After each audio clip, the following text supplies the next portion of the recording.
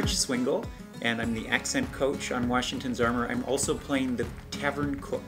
I hope you'll all come round to me tavern for some toad-in-the-hole. Washington's Armor is a profoundly important story for our times. Yeah, I saw the pilot for Washington's Armor at Content 19, the film festival, and I was just blown away by it. And so to actually be a part of this is very exciting for me. It has 9 different accents that we've identified in the episodes that we're shooting during this production window. So that's been a challenge to find out all the hallmarks of those and help our actors get prepared. But it's been a delight. So we've got several characters that are from various parts of Scotland. We have various early American accents that we have kind of invented based on research.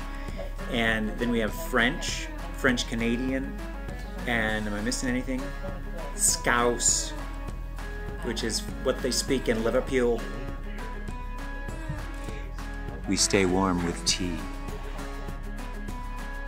So the most challenging accent of the 9 that we have here on Washington's Armor was Delaware.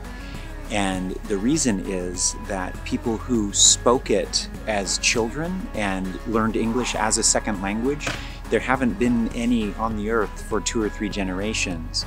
So I was overjoyed to find a chart which talked about how the Delaware used their alphabet in the Lenape language, which is the language that they spoke.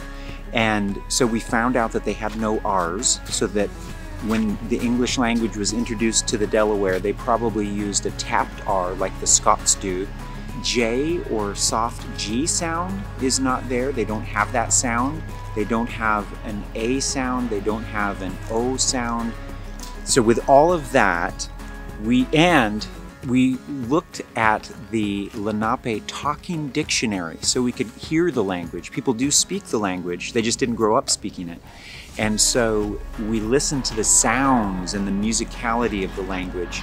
And so the 3 lines we have in these episodes, Stobo, Major Stobo, became Stubu. Major Stubu. I come with massage. So we feel like we're resurrecting an accent that hasn't been spoken in maybe hundreds of years.